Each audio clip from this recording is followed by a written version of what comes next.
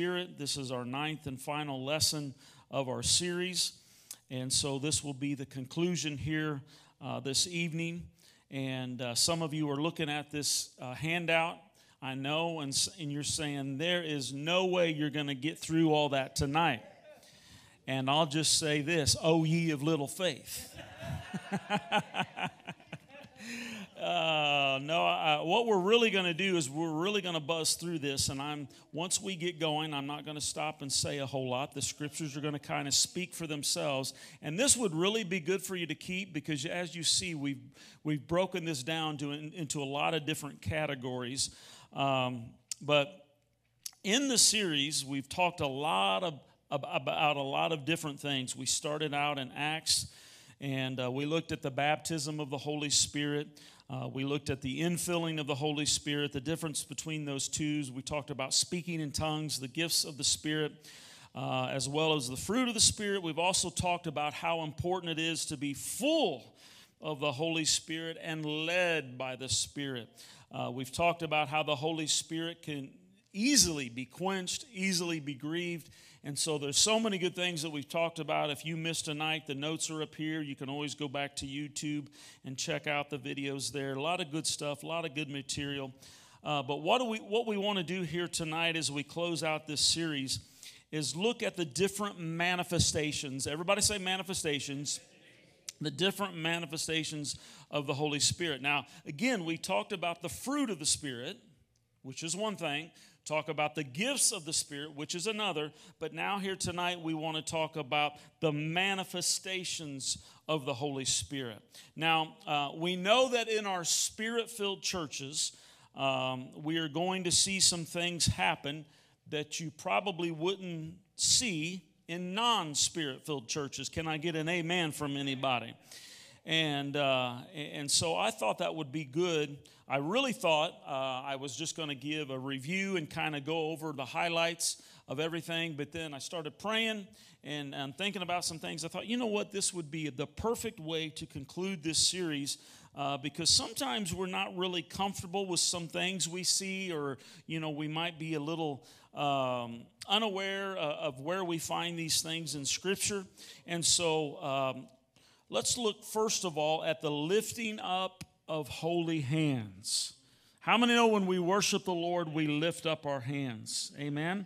Well, why do we do that? Well, and this is not going to be an exhaustive list by no means, but I've just went through and picked out some scriptures that kind of underscore why we do these things. And so we'll start out here in Psalms chapter 63, verse number 4, where David says, "Thus I will bless you while I live." In other words, how many know we should be blessing the Lord all the days of our life? If we're breathing, we should be praising. Amen. "Thus I will bless you while I live. I will lift up my hands." There it is. "I will lift up my hands in your name." Now, I've heard a couple of explanations of why we raise our hands. First of all, how many remember the cops and robbers shows and the cowboys and Indians? Do you remember those kind of shows? If you'll remember that, you'll recall how when somebody has a gun pointed at you, what do? You raise your hands. And why is that? Because the raising of our hands is a sign of surrender. The little white flag, I give, right? And so when we raise our hands to the Lord, not only are we worshiping Him, but it's a sign of our surrender. Now, how many know the Bible says that if we don't praise Him, the rocks and the mountains are going to cry out? Amen? And so God's going to get His praise somehow. And even the earth declares the glory of God. I believe when the trees are blowing and waving, I believe they're praising God. Can anybody say amen? But look at this, Psalms 134, verse number 1 and 2. It says, "Behold, bless the Lord, all ye servants of the Lord, who by night stand in the house of the Lord." And here it is, "Lift up your hands in the sanctuary and bless the Lord." Psalms 141, verse number 2, it says, "Let my prayer be set before you as incense." Oh, wow, isn't that a powerful description? Let my prayer be sent before you as incense, the lifting up of my hands as the evening sacrifice. How many have ever walked into a room and either a candle was burning or incense was burning, and you just smelt that aroma? That aroma just filled the room. How many know sometimes when we worship, the presence of God gets so thick you can almost smell it? I mean, it's just like, oh, Jesus. Man, I tell you what, his presence gets so thick and so tangible sometimes. I know there was one night of the revival last week that I didn't even want to walk up here. I just felt so awe. I think that's the night we took off our shoes. I just felt at awe of God. And how many are thankful for his manifest presence? Oh, my goodness, it's so powerful, so real, and so needful, especially in the hour we're living in today. And then Psalms 143, verse number 6, he says, I spread out my hands to you. My soul, what does it do? Longs for you like a thirsty land. Oh my, like the deer pants after the water. So my soul longeth after thee. And boy, don't you love just to worship the Lord and get caught up in that spirit of worship?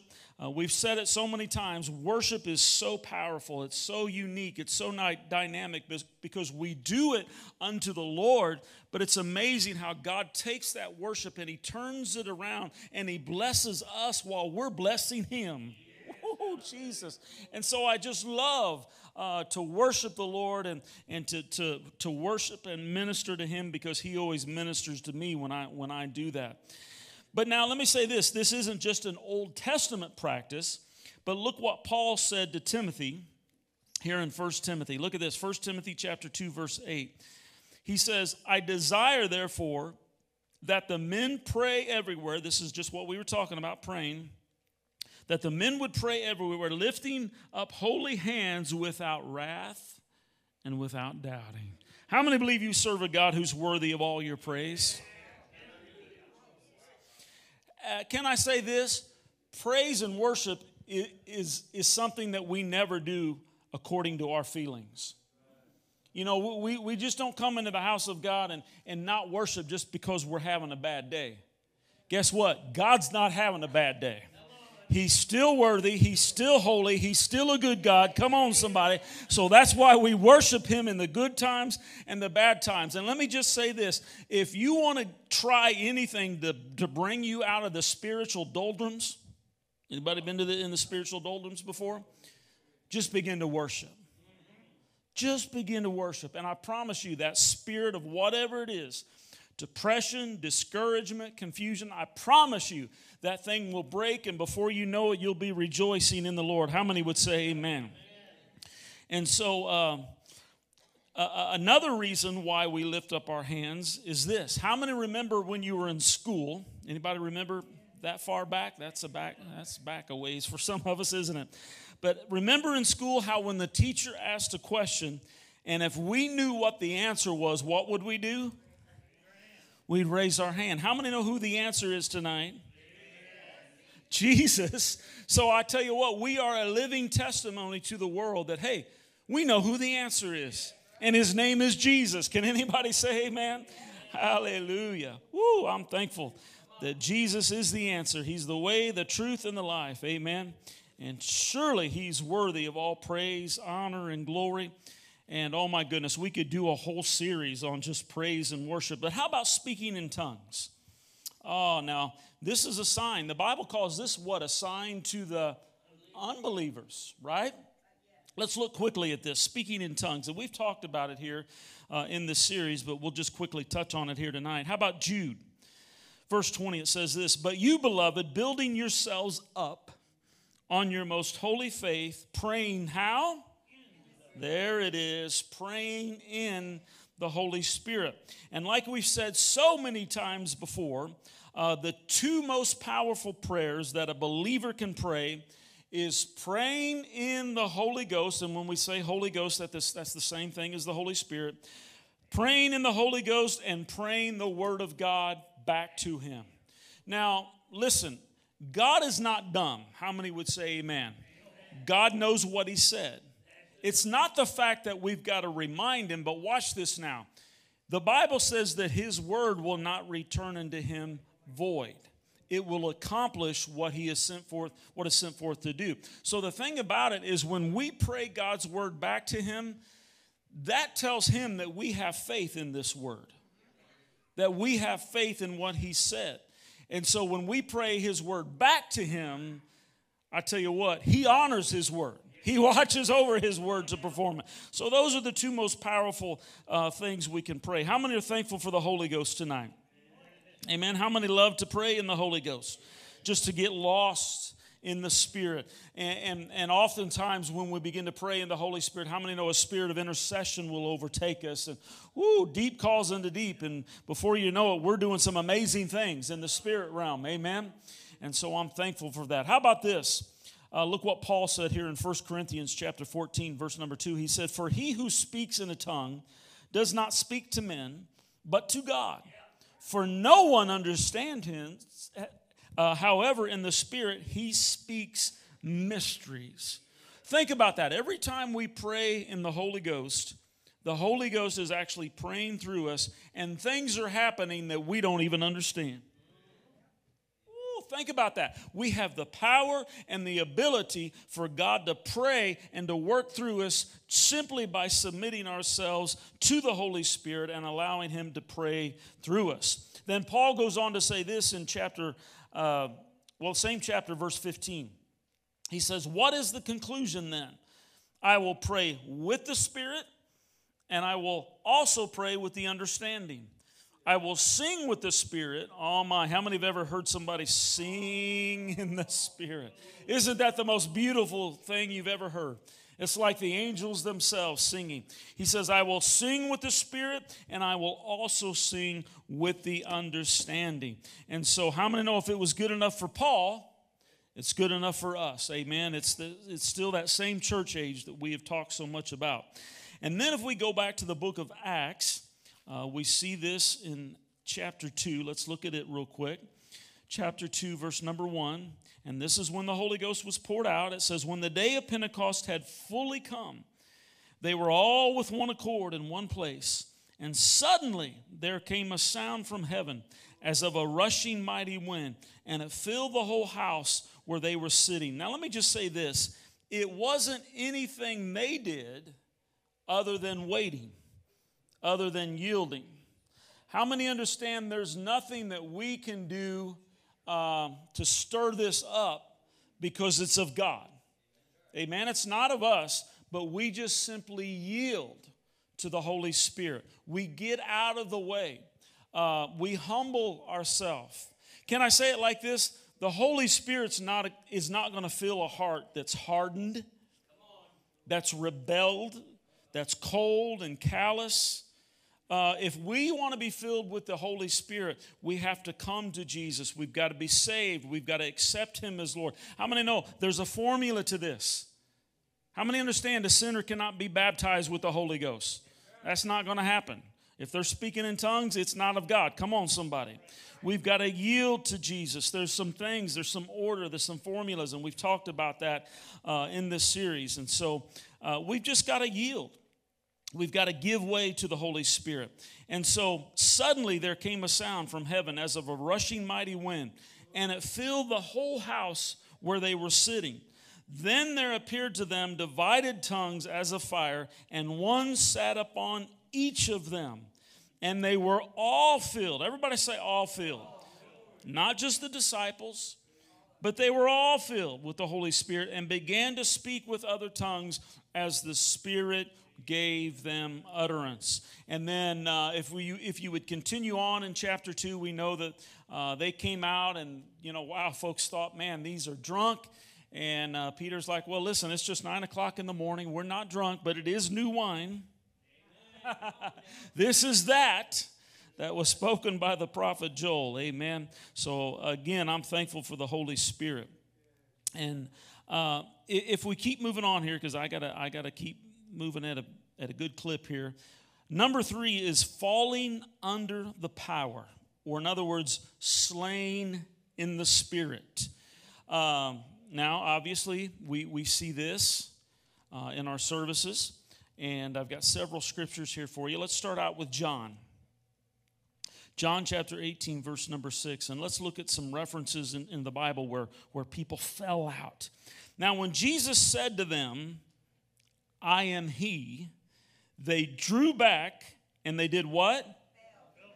Fell to the ground. Now, let me say this. We know that this instant right here, this example, it wasn't a courtesy fall from fellow believers, right? Hello, you know what I'm talking about? Well, you know, everybody else is falling out, so I'm just going to fall out. No, these are unbelievers. Everybody say unbelievers. These are the soldiers that have come to get Jesus. These are the religious people who are in denial of who Jesus really is. And when Jesus makes this statement, I am he, guess what? Poof. Unbelievers. Now, I don't know about you, but if I'm coming to get Jesus and he makes such a powerful statement and it knocks me over, I'm probably going to go, okay, I'm going home. I'm just saying. Just saying. But, so obviously that was no courtesy fall from believers. This was unbelievers who were slain. And then another example of an unbeliever falling in God's presence is found here in Acts chapter 9, verse number 4. Let's look at it. Then he fell to the ground and heard a voice saying to him, Saul, why are you persecuting me? Now, how many understand at this point in time, Saul was an unbeliever?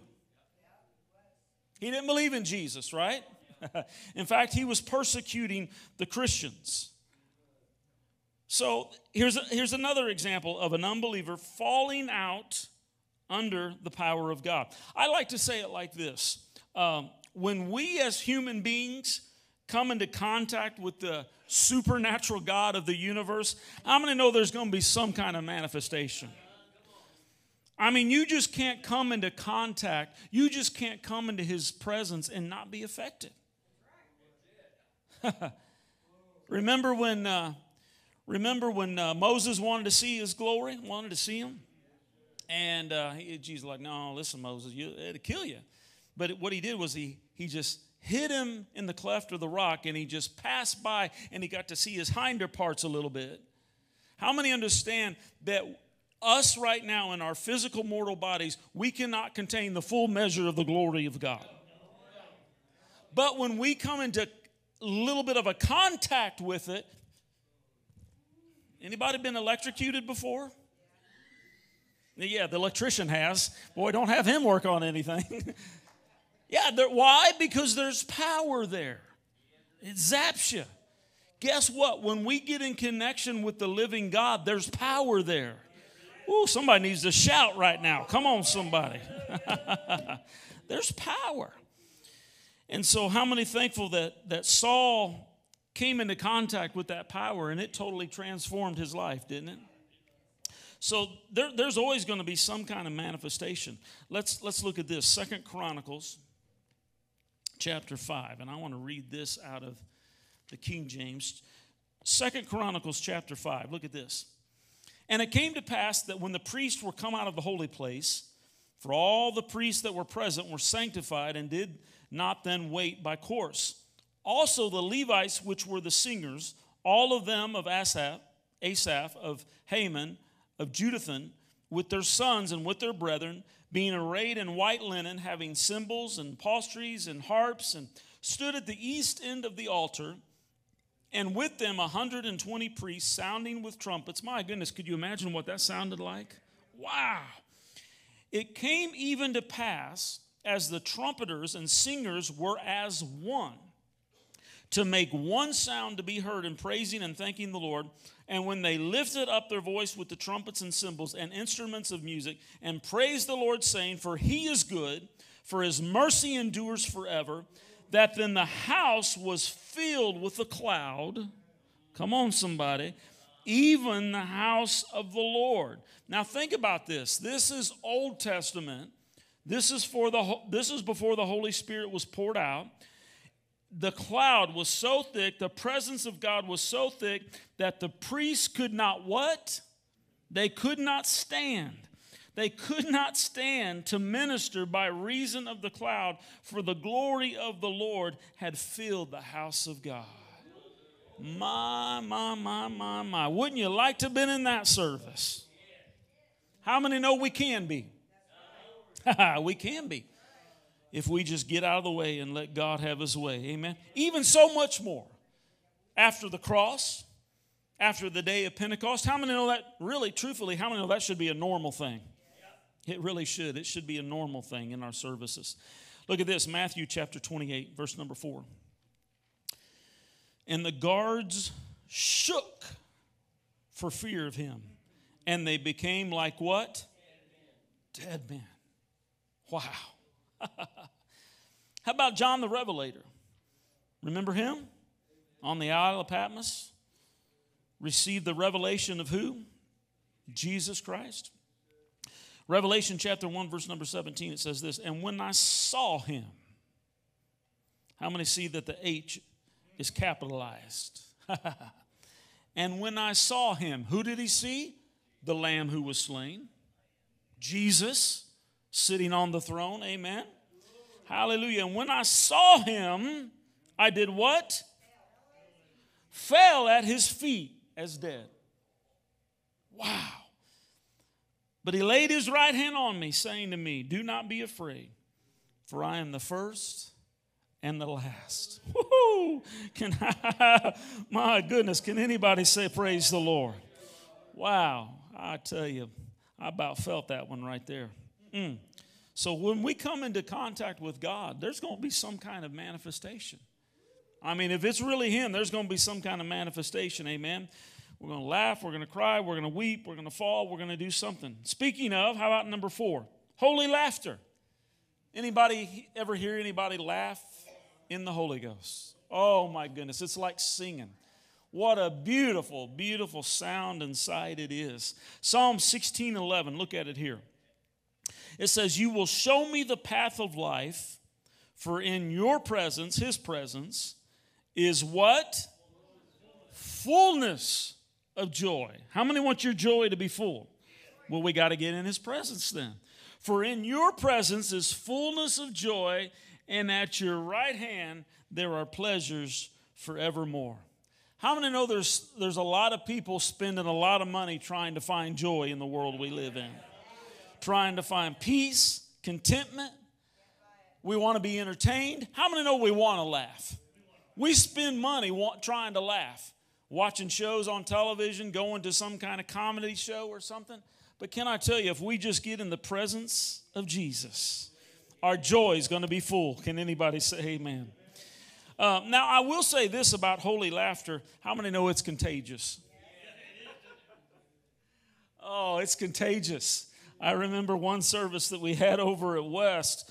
Oh, my goodness. It just started out here with a couple. And before you know it, it was just spreading. Oh, hallelujah. The joy of the Lord. Amen. Psalms 126:2, it says this. Then our mouth was filled with what? Filled with laughter. And our tongue was singing. Then they said among the nations, the Lord has done great things for them. How many know one of the things the devil wants? He wants to come, steal, kill, and destroy everything that we have. But there's a couple of things that he always starts with. You ever notice he starts with our peace? Starts with our joy. I wonder why that is. Because he knows that's really important to our spiritual well-being, isn't it? Our peace of mind, our joy. And why would our joy be important? We're going to get to that here in a minute. Hang on. And so Psalms 132:16 says, I will also clothe her priest with salvation, and her saints shall what? Woo! Shout aloud for joy. Oh, how many know the devil wants to keep us shut up? Doesn't want us to speak, doesn't want us to say anything, doesn't want us to shout. Amen. But how many know the devil is not only defeated, he's a liar? Come on, somebody. Amen. Look at this, Romans chapter 14, verse 17. And like we said, it's not just Old Testament, it's New Testament. For the kingdom of God is not eating and drinking, but righteousness and peace. That's what we were just talking about. And what? Joy in the Holy Spirit. How many know the child of God should have joy? Now, I'm not saying that we got to go around telling jokes and make everybody laugh everywhere we go, but there should be a peace within us. There should be a joy, amen, that not only suffices us and encourages us on a daily basis, but like we said, it's contagious. People just see that. It just kind of permeates off of us. We've talked about this before, how a child of God should have a certain, how do I say this? Not a personality, but how many know when a child of God comes into a room, we really should shift the atmosphere. We should bring the peace, we should bring the joy, we should bring all these things with us, because if He is Christ in us, the hope of glory. Let me ask you this, where's the kingdom of God? It's within us. Well, you know what? All these things need to manifest out of us, right? And joy is one of them. How many are thankful you have the joy of the Lord tonight? And so the kingdom of God is not eating, drinking, but righteousness and peace and joy in the Holy Spirit. 1 Peter 1:8. Look at this. Whom having not seen you love, though now you do not see Him. Yet believing you rejoice with joy unspeakable, inexpressible. In other words, this joy is so good, it's so big, I can't explain it. How many know that's pretty good joy right there? And not only is it unexpressible, but it's full of glory. And how many know the half has never yet been told? How many want to hear the other half? Ah, thank you, Lord. How about this, Proverbs 17:22? We're still talking about holy laughter here, the joy of the Lord. A merry heart does good like a what? Medicine. A merry heart does good like a medicine, but a broken spirit dries the bones.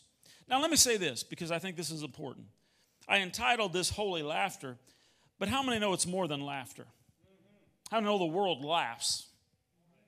A lot of people laugh, but they don't have joy, right? How many know you can laugh but not have joy? But we're talking about something that's deeper than just a laugh. But we're talking about something that's supernatural, that is down on the inside of our spirit man. I got to read this again. A merry heart does good like a medicine, but a broken spirit does what? Dries the bones. Oh, my goodness. Nehemiah chapter 8, verse number 10. Here it is. This is what we were talking about earlier. Then he said to them, go your way, eat the fat, drink the sweet, and send portion to those for whom nothing is prepared. For this day is holy to the Lord. Do not sorrow. Everybody say, do not sorrow. Well, how is that possible that we don't sorrow? For the joy of the Lord is our strength. The joy of the Lord is our strength. Well, how do all these things come about? How does peace come? How does joy come? It's got to come through the Holy Spirit. The Holy Spirit is the comforter. He's the encourager. He's the teacher. He's the paraclete. He's so many things. What did Jesus say? He said, listen, guys, I'm going away, but I'm going to send you the comforter. In other words, I'm with you now, but there's coming a day that I'm going to be in you. Now, what's greater, for us to see Jesus and be with Him, or to have Him living on the inside? We've already said it. He is Christ in us, the hope of glory. And how many know hope is one of those things we need to be in possession of? Hope. Everybody say hope. How many know the devil doesn't want you to have any hope? Why is that? Because if we don't have any hope, we're going to give up. We're not going to pray. We're not going to come to church. We're not going to be doing what we should be doing, because we're living in this seemingly hopeless situation. So we're thinking, what's the use? I'm just going to sit here on the couch, watch TV till I die. I mean, no, the devil is a liar. So hope is one of those things that we have. How many are thankful for the blessed hope tonight? And when the world talks about hope, it's not a very strong or an assuring word. But when the Bible talks about hope, it's a done deal. How many would say amen?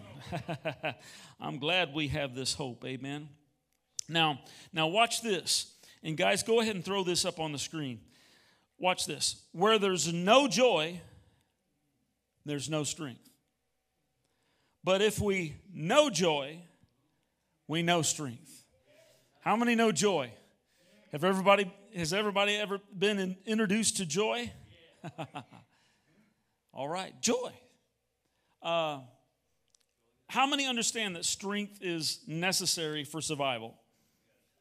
In our physical bodies, we have to have strength. How do we sustain our strength? We just don't work out. We think of strength. We think, oh, I got to work out. I got to work out. Listen, if we just worked out all the time and didn't eat, how many know we'd frizzle out pretty soon?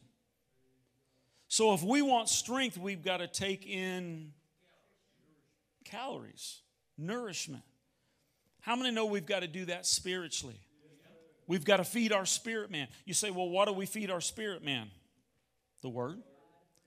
Man shall not live by bread alone, but by every word that proceedeth out of the mouth of God. Everybody grab your Bible and say, this is not only my sword, this is my breakfast in the morning. This is my lunch at noontime. Come on, somebody. This is my supper. Right? It nourishes us. It feeds us. Amen. You snack. Come on, Sister Linda. Snacking on the Word of God. I love it. Woo, hallelujah. How many know we ain't ever going to get fat on the Word either? So no joy, no strength. But when we know joy, then we know strength. Amen. Okay, how about dancing before the Lord? Oh, my goodness. Here we go. All right. Getting into the good stuff here. Let's go to 2 Samuel. Anybody ever danced before the Lord? I got a story to tell you here in a minute. 2 Samuel chapter 6. Verse number 14, we'll begin reading. Then David danced before the Lord. Barely did he dance. His hand danced before the Lord. No, David danced before the Lord with all his might. And David was wearing a linen ephod. And so David and all the house of Israel brought up the ark of the Lord with shouting and with the sound of the trumpet. Now as the ark of the Lord came into the city of David, Michal, Saul's daughter, which is David's wife, looked through a window and saw King David leaping and whirling before the Lord. And she what?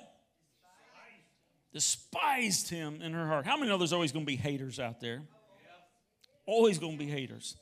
So they brought the ark of the Lord and sat it in its place in the midst of the tabernacle that David had erected for it. Then David offered burnt offerings and peace offerings before the Lord. And when David had finished offering burnt offerings and peace offerings, he blessed the people in the name of the Lord of hosts. Then he distributed among all the people, among the whole multitude of Israel, both the women and the men, to everyone a loaf of bread and a piece of meat and a cake of raisins, so that all the people departed, everyone to his house. How many know the church has been eating for a mighty long time? Coming together in fellowship and amen. Then David, watch this now. Then David returned to bless his household. But how many know some people just don't want to be blessed? How many know you can't pastor people who refuse to be pastored? You can't lead people who refuse to be led. Watch this. David returned to bless his household, and Michal, the daughter of Saul, came out to meet David and said, "How glorious was the king of Israel today, uncovering himself today in the eyes of the maids of his servants, as one of the base fellows shamelessly uncovers himself." So David said to Michal, "It was before the Lord." In other words, I did it unto God, who chose me instead of your father. Ooh, Jesus. Come on, somebody say, "Go, David." "And all his house to appoint me ruler over the people of the Lord, over Israel. Therefore I will play music before the Lord.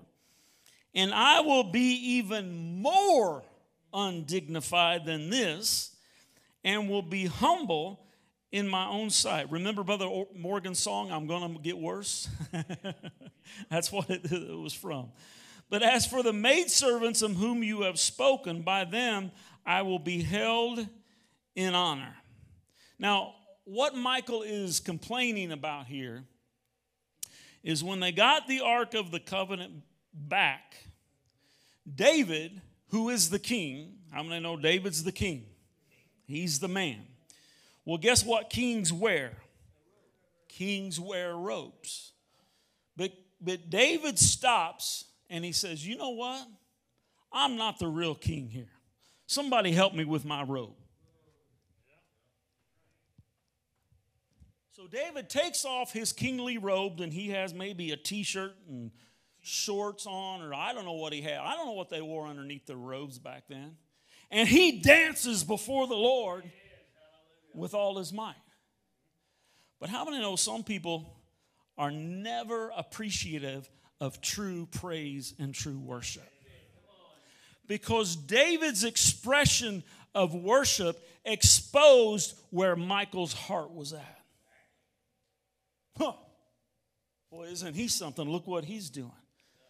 Oh, my goodness. Watch this. It only gets worse.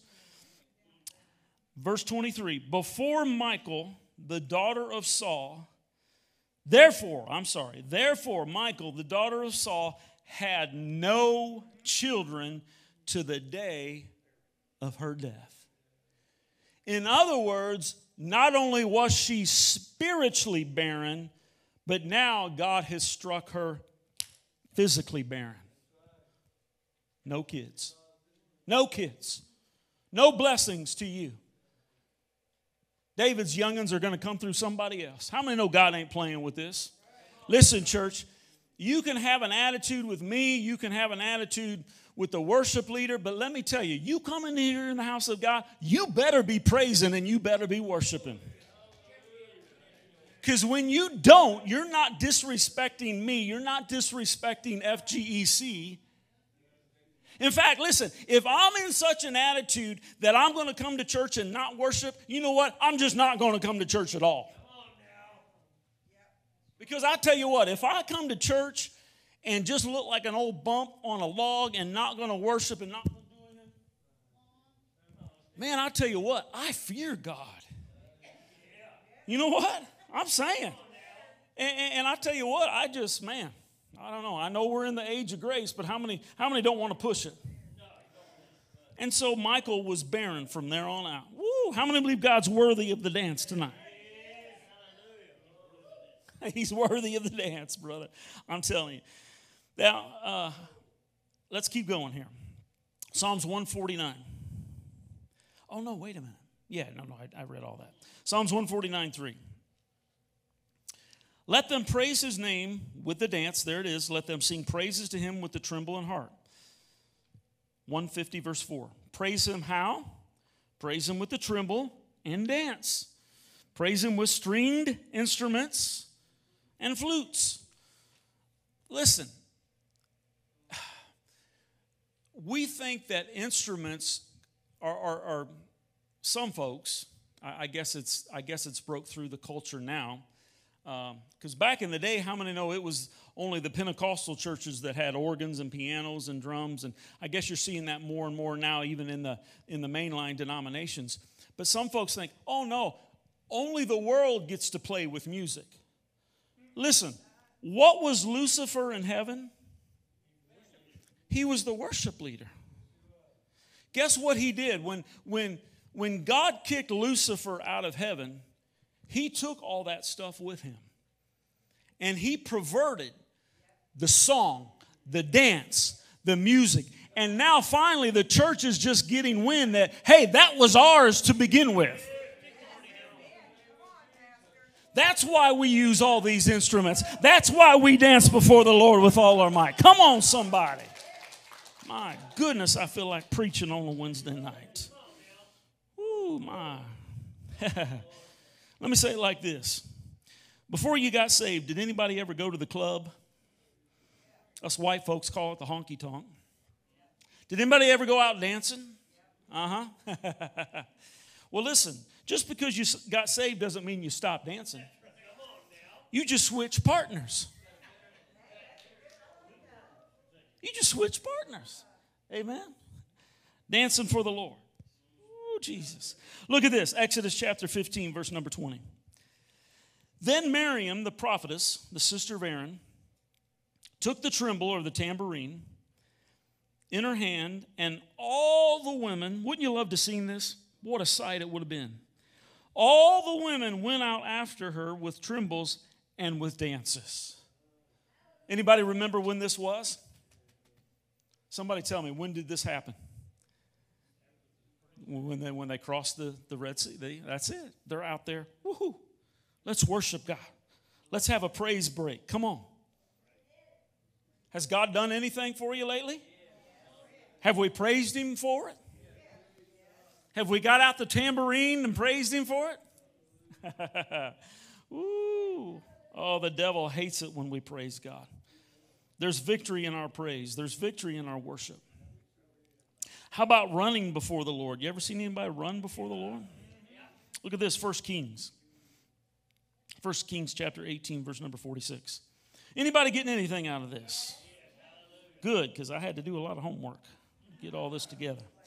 1 Kings chapter 18, verse number 46. Then the hand of the Lord came upon Elijah. Remember this story? And he girded up his loins. In other words, he got ready. I'm going to run. And he girded up his loins, and he did what? And ran ahead of Ahab, who's on a chariot. He ran ahead of Ahab to the entrance of Jezreel. Ooh, how many know that was a Holy Ghost run right there? I don't know how fast he went, but he was moving along. How about this? Psalms 18:29. For by you I can run against or through a troop, and by my God I can leap over a wall. Ooh, Jesus. Does anybody remember the lame man who from his mother's womb laid at the gate called Beautiful? Look at it here, Acts chapter 3, verse 8. So he, leaping up, stood and walked and entered into the temple with them, walking and leaping and praising God. You say, Steve, what was the big deal about that? The big deal about that is he had never walked before.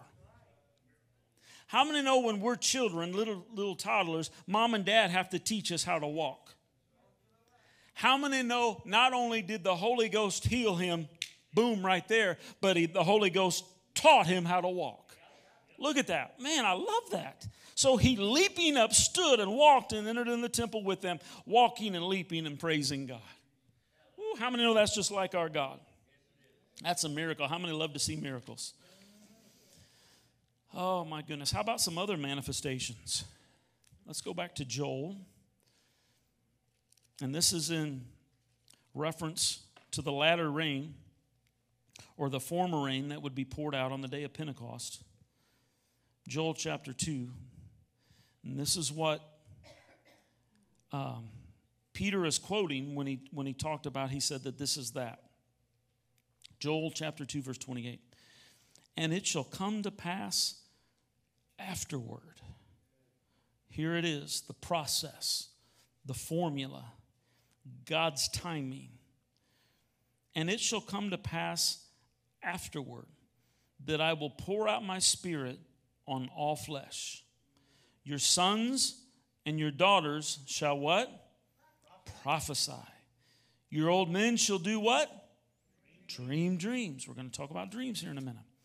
Your young men shall see visions, and also on my men servants and my maidservants I will pour out my spirit in those days.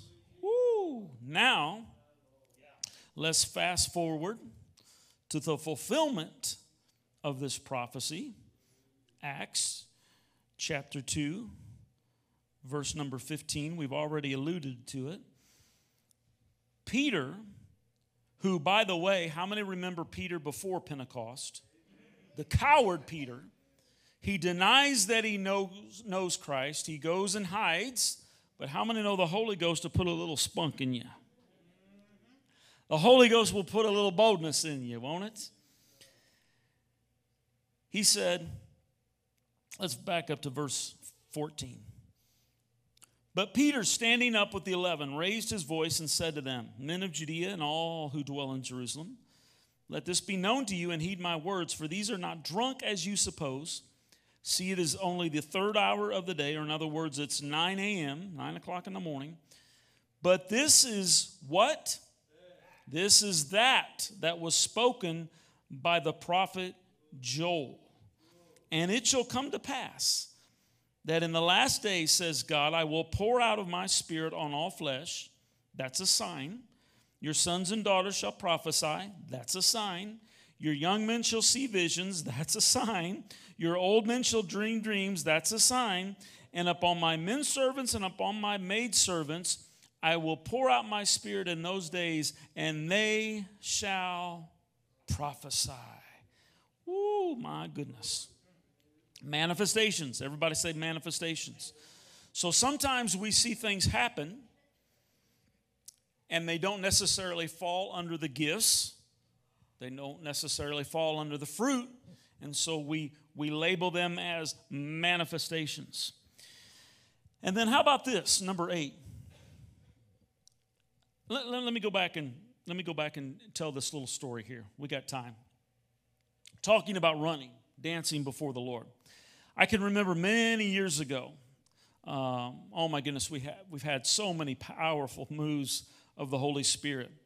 And I can remember being, I don't even know how young I would have been, at what time it would have been, but I can remember the Holy Ghost moving, and I would say, God, I want to run. I want to run. See other people run and get blessed, and man, I want that. I want that. Anybody been like that? And I don't know how many times I prayed that. I don't know how many times I saw my time come and go. And then one service, I can remember it. The Holy Ghost was moving. Things were happening. And I said, God, I want to run. And guess what I heard? Run. And so when I heard that, that's not what I expected. Because I guess I expected God to pick me up by the nape of my neck and run me around the church. But it didn't happen that way. I just heard, not an audible voice, but in my spirit, man. Anybody know what I'm talking about? Real loud and clear in my spirit, man, I heard, go, run. So guess what? I took off, and I remember. I went that way. I made it about 3/4 of the way down that aisle, and I fell on my face and began to speak with tongues, and I was there for I don't know how long. Why? Because I yielded. I wanted it. I desired it. How many know the Holy Ghost is never going to make you do anything? If we sit back and say, oh, I don't believe in this, it's a joke, and we have that condescending attitude, guess what? It's not going to happen to us. But if we'll say, God, listen, I don't understand this, but if it's really you, I want it. How many know that has happened to so many people? Listen, I have heard that testimony umpteen times down through the years where people have said, God, if this is really you, I want it. And at some point in time, they're filled. They're filled. I've heard of people being filled driving down the road. Now, I wouldn't recommend that, but it's happened, hasn't it? It's happened. So I just had to share that story. And then how about number 8, unable to move. Now, doesn't that sound strange? Unable to move. Look at this in Acts. Acts chapter 10, verse number 9. The next day, as they went on their journey and drew near the city, Peter went up on the housetop to pray about the 6th hour, and then he became very hungry and wanted to eat. But while they made ready, he fell into a what? Trance. And then Peter again in chapter 11, verse number 5. It says, I was in the city of Joppa praying, and in a trance, I saw a vision. And then it happens to Paul. That was Peter, but now look, it happens to Paul. Chapter 22, verse number 17. Now it happened, when I returned to Jerusalem and was praying in the temple, that I was in a trance. You say, well, why would God ever put us in a trance? Well, I don't know about then, but I know what our world is like right now. And how many know it's really hard to just shut everything off and concentrate on Him? So what better way for us to get lost into the Spirit where God literally puts us in a trance and we're unable to move? Now, I gave a testimony a while ago. Let me say this. There's only one time in my life when I really felt like I was in a trance. We were having revival with, who's the young guy from Missouri? Oh, Lord, help me, Jesus. Daniel Tidmore. Anybody remember Daniel Tidmore? The young man from Missouri. You know what? I think we've got this on video. Is this when all heaven broke loose? It is, isn't it? It's the night that all heaven broke loose on Monroe Street. And you name it, we saw it that night. But Brother Daniel Tidmore is leading this service, and I'm over here on this side of the platform, and I just slump over, and I stay like that for, it's a long time, isn't it? We've got this on video. And it's funny because we watched this a few months ago. I don't even know why we got it out and watched it. I didn't even realize that I had done that. And I try to go back and remember what that was like, and I don't even remember that. And so that's the only time I think I've only been close to being in a trance, and I really don't know what all God did that night, but I know it was God. How many know when it is God and when it isn't God? Just because we can't explain it doesn't mean it's not God. In fact, let me say it like this. If we can explain it, it's probably not God. So how about this, number 9, unable to speak. Look at this, Luke chapter 1, verse 20. But behold, you will be what? Mute. Unable to say anything. You will be mute and not able to speak until the day that these things take place, because you did not believe my words, which will be fulfilled in their own time. Wow.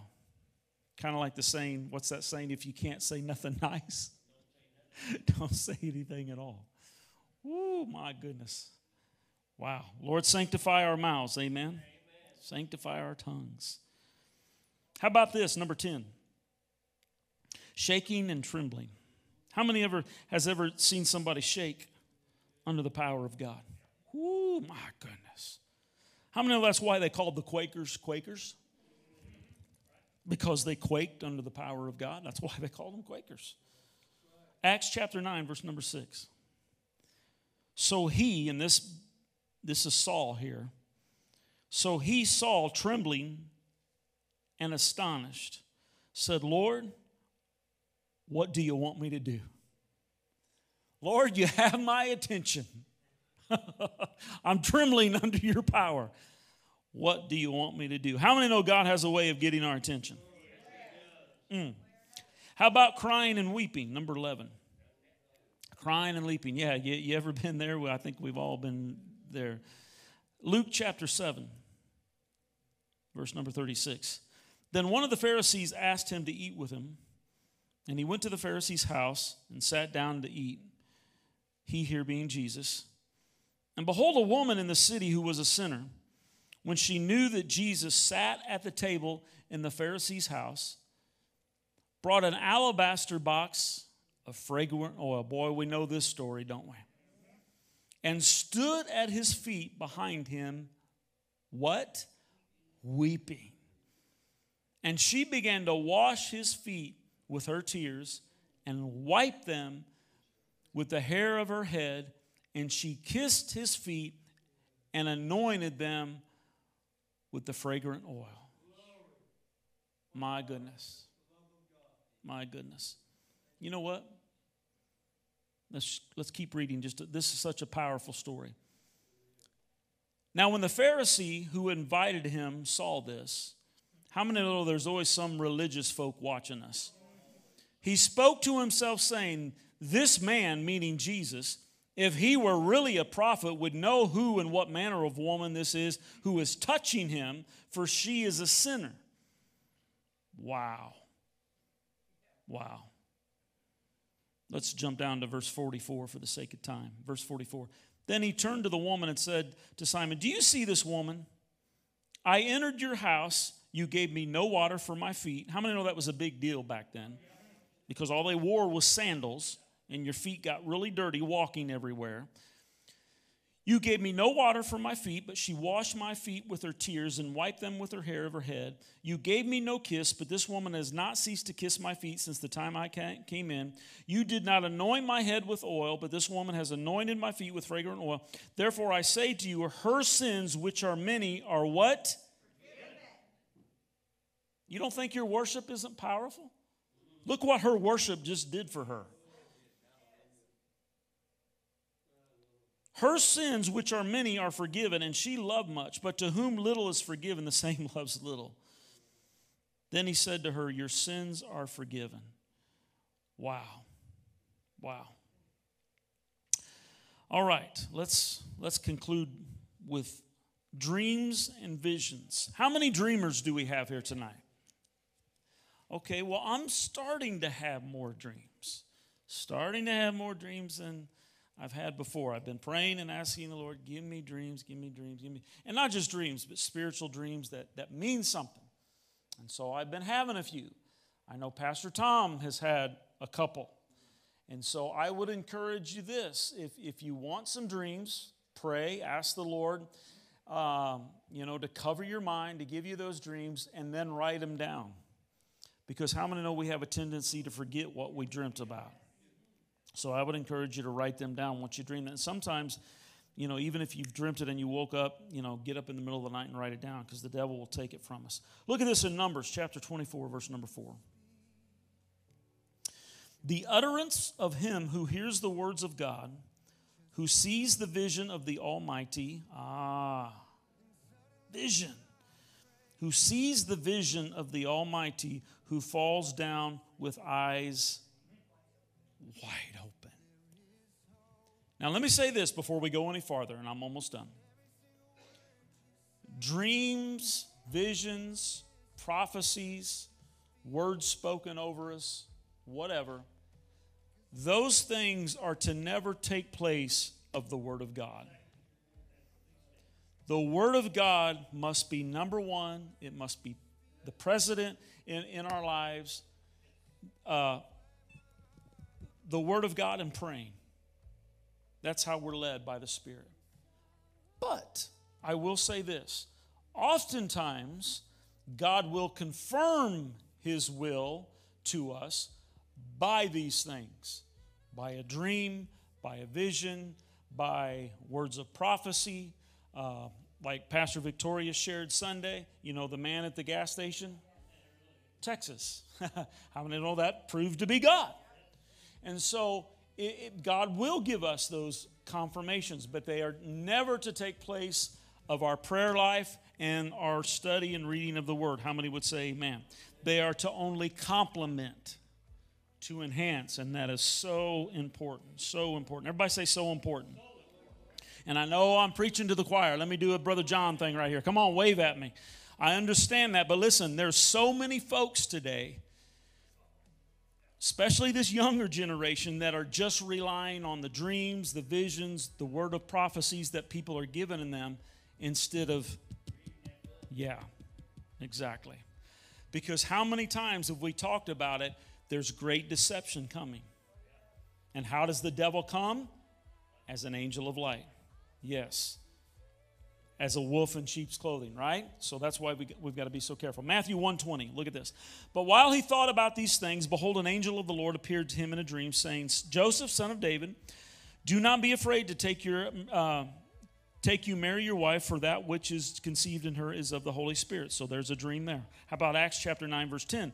Now there was a certain disciple at Damascus named Ananias, and to him the Lord said in a vision, there it is, vision, Ananias, and he said, here I am, Lord. And finally, we see another example of a vision here in Acts chapter 10.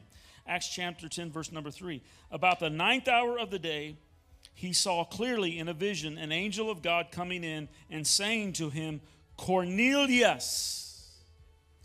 So then, with what I just said in mind, let me say this. Another reason why God would speak to us in dreams, visions, something supernatural, is because we aren't reading the Word of God. Everybody get it?